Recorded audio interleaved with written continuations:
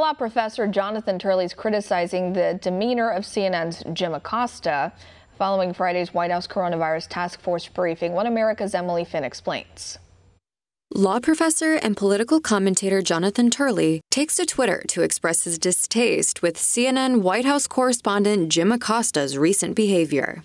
This week, Turley posted a tweet criticizing Acosta for interrupting Dr. Deborah Birx of the White House coronavirus task force during Friday's press briefing. Turley said Acosta's attitude at the press conference was, quote, an example of how CNN's echo journalism model is destroying the media's credibility. He went on to say Acosta's questions were, quote, an effort to score points rather than elicit information. During Friday's press conference, Acosta interrupted Birx while she was discussing the World Health Organization's handling of the coronavirus pandemic. The head of the WHO said there was no reason to ever do a travel ban.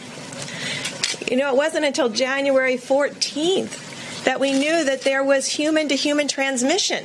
Dr. Birx, the president was saying this was going to go away. It's April. It is going to go away. Mr. President, you said it was going to go away in April. You said when it warmed up in April. But talking over leaders of our country appears to be a habit Acosta can't seem to break.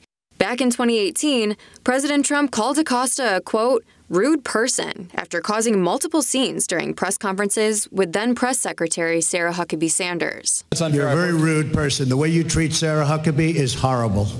And the way you treat other people are horrible. You shouldn't treat people that way. Go ahead. But the president isn't the only one to call out Acosta for his seemingly disrespectful behavior.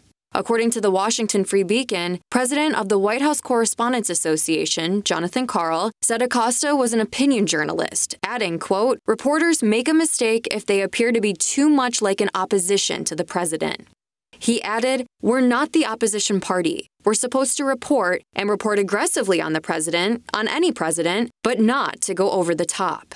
It's important to note, the White House Correspondents Association recently kicked One American News White House correspondent Chanel Rion out of the briefing room over allegations she disregarded social distancing rules amid the COVID-19 outbreak, but continues to allow Acosta to have a seat during the press briefings, despite overwhelming criticism regarding his behavior.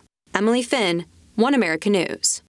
Want to see more videos like this? Click on the link below and subscribe to One American News on YouTube, and call your cable provider and kindly demand that One American News is added to your lineup. Call and subscribe today.